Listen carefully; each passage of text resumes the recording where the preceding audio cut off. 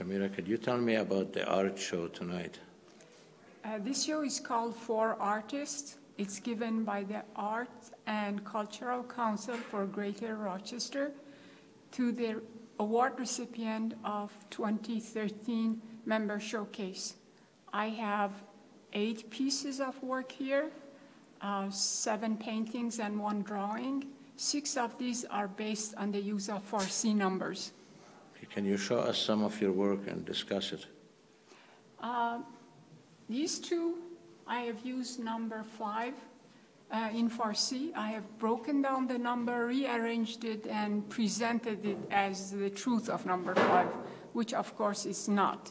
I have also used number 6 and number 2 to create other paintings. This one, I have used mainly number 6 and number 2, and I have written truth is always hidden, and that one is done in mirror image because it's hidden, so you can't quite read it.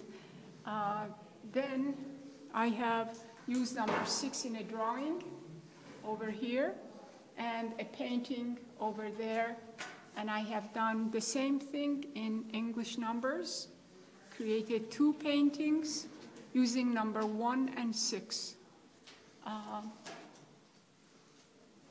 That one and this one. This style that I have created, you can use every living or dead language in the world, and every time you create a work, it reflects the culture it comes from. So I'm pretty happy about that. Thank you.